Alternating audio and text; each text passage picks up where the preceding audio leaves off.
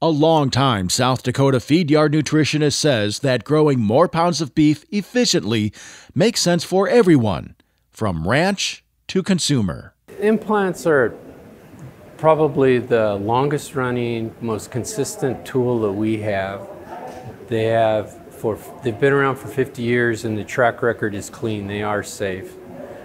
To use them effectively and add value to the system, we just want to make sure that we have the genetics of the animal, their growth potential, the energy that's available in their diet, their health, all coordinated so that we can make the most out of the opportunity. Producers have to consider all those factors and management plans when choosing from available products. The implants come with a half dozen different levels of potencies.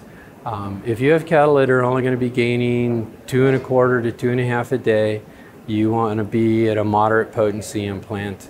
If they are big framed cattle that are going to be growing at that growth rate, you might back up to a low potency implant because there's enough growth and frame potential in the genetic makeup of the cattle to make up for the difference in the implants. So many cattle have superior growth genetics today, their managers might wonder if they even need implants to further boost those gains.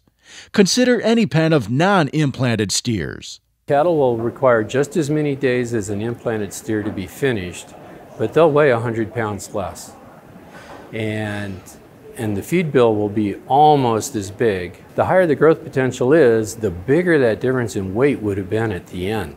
Consumers might see or hear negative messages about growth implants, but they do have beneficial effects for people who enjoy beef. The benefit to the consumer is we can provide beef quality beef more cost effectively than if we don't have the implants.